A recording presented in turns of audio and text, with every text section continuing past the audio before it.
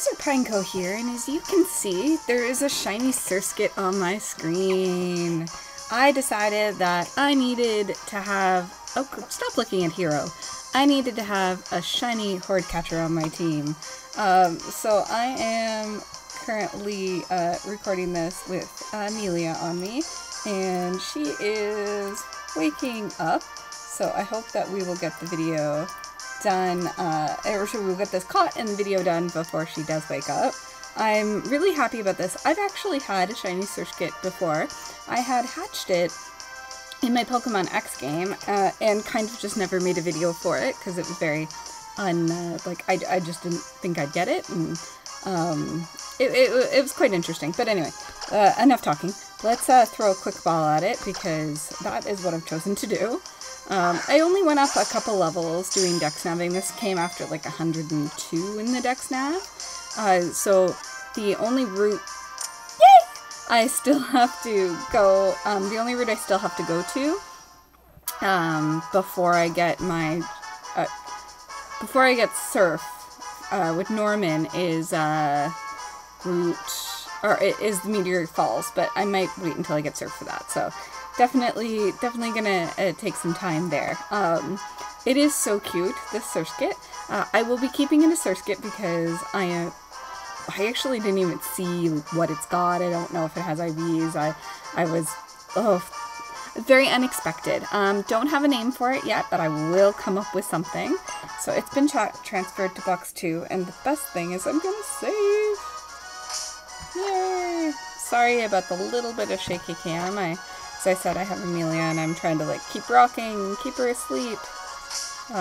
Yeah, so this was my dex nav encounter for, my encounter for 117. I think in the description of the video, I'm just gonna quickly jot down who I have. I am gonna guess a naughty nature, because that's the nature I like to guess, you know. And Pixels would guess a sassy nature. This is so super exciting. I'm gonna check it out here. So, organized boxes. And here's a Surskit that I just randomly caught. So we're gonna release that one. And here it is. It's got a mild nature. It has Swift Swim as its ability. And it's got Honey. Now, is Swift Swim the hidden ability? I don't actually know. So I'm going to take one moment here and just look it up. I think it would be interesting to know if that was the hidden ability, because again, it was a dex nav encounter. And Swift Swim is the regular one. Rain Dish would have been the hidden ability. So there is another shiny added to my team, and now I can retire my horde catcher, and I can use the move Rememberer to put Sweet Scent on this little girl, and she will be my Pokemon that does not have Intimidate and has Sweet Scent, so I will feel a little bit better about using her on my team. So that is super awesome for my Route 117 encounter. Now, what I like to, I actually like to go into the Pokedex and just take a nice look of it, and you can hear baby squeaking in the background. Yeah, she definitely is. Come on, pay attention to me, you know. So let's go all the way back up to Surskit. I like the top screen. It's really neat. So that is a regular Surskit, as you all know. And let's click on more and do the appearance, and let's slide it the other way. There we go. This is the shiny. So as you can see, it's the darker blue. Really like from the bottom and the back. Really like this being able to look at the Pokemon in great detail. And it's so cute. Look at it blink there. Oh, Surskit, you're adorable. I really like Surskit as a Pokemon. I like the bug water typing. I just think it's a really good addition to any team. It's actually pretty powerful.